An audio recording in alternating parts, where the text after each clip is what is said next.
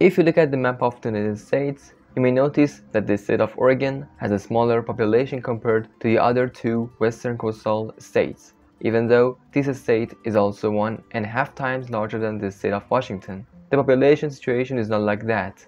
The population of Washington state is approximately 7,800,000 people, which ranks it as the 13th most populated state, and its population density is 103 people per square mile, giving it a rank of 25 in terms of population density.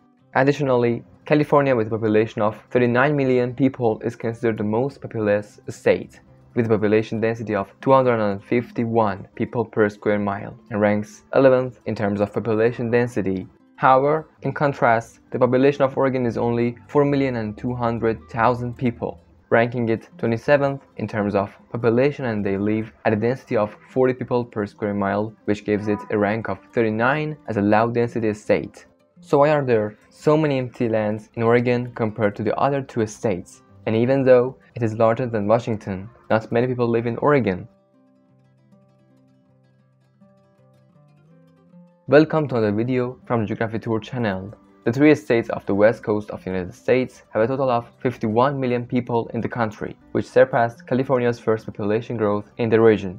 In fact, the California gold rush of 1848 drew a large population to the area. A gold rush that began on January 24, 1848, when gold was found by James Marshall at Sutter's Mill in Coloma, California. News of gold brought almost 300,000 people from the west of the United States and abroad to California. And the gold rush also boosted the money supply of the American economy. Also, the sudden increase in population allowed California to quickly become a state in the Compromise of 1850. After that, people moved north to discover a better life in the western regions of the United States, and this caused a significant population to arise between these three states, although the demographic difference between them is large. Further, did you know that the federal government owns approximately 1/3 of the land in the United States, which may be the second reason why Oregon has a smaller population than Washington and California despite having a larger land mass? So that 53.2% of the lands of this state belong to the federal government, which people do not have the right to own and live on those lands.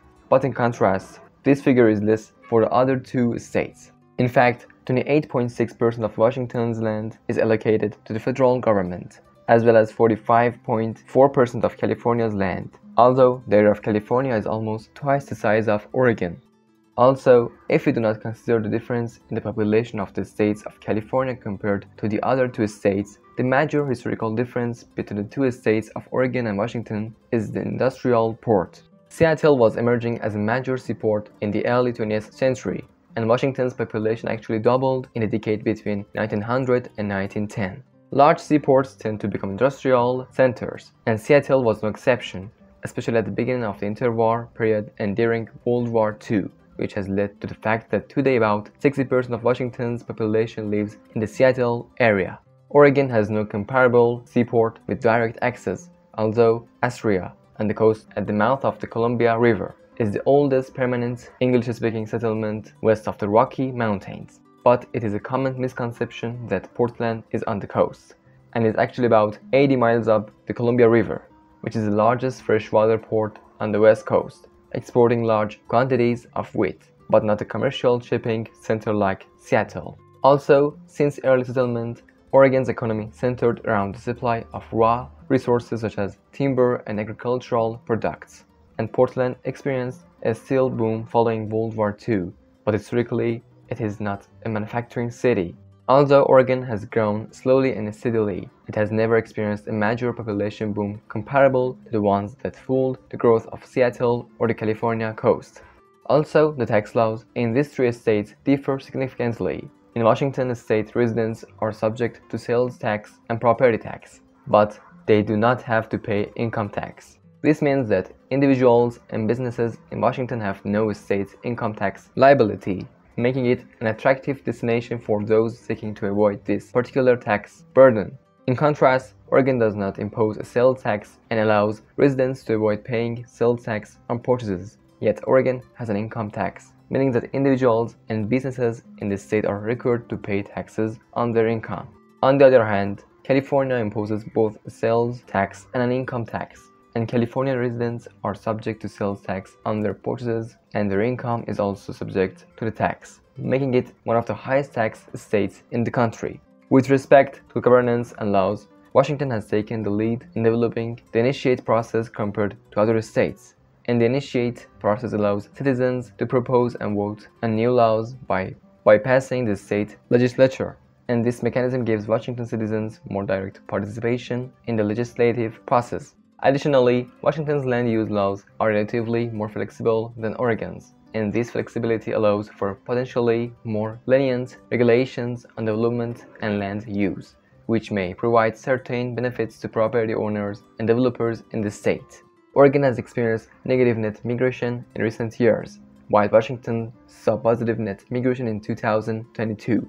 For example, Oregon has witnessed a positive net migration of 17,000 years, and it was positive 506 people in 2021, and in 2022, this positive number was 83,347. Washington, on the other hand, is ranked as one of the fastest growing states in the country for young people, boasting a youth population growth of more than 2% and the fourth highest housing price. You may also be curious about reasons for Oregon's negative net immigration and Washington's positive net immigration. Oregon's population decline may be at least partially attributable to a lack of affordable housing. Conversely, Washington's attractiveness for more people to migrate can be attributed to its relatively better housing conditions and opportunities, which make it an attractive destination for people seeking better prospects and quality of life. Therefore, reasons such as excessive appropriation of the lands of the state of Oregon by the federal government and the absence of important ports in this state have caused it to have a smaller population than the other two states. Of course, the tax system and housing prices have caused the state of Oregon to register a negative net migration, and many people migrate from this state due to low income and lack of cheap housing. In the end, I suggest you the video why Wyoming is empty, which is the same as the topic of this video. Thank you very much for being with me until the end of the video, and see you until the next video.